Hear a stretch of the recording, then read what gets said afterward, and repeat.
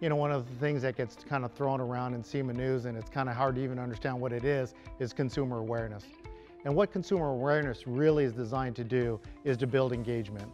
And we want to engage the youth in America to fall in love with the same car hobby that we have. And we also want them to fall in love with that as a career path. I think consumer awareness is an important tool for SEMA, both to engage the youth market in our hobby and as careers, but also to engage our politicians in Washington, D.C. to protect our rights and our interests moving forward.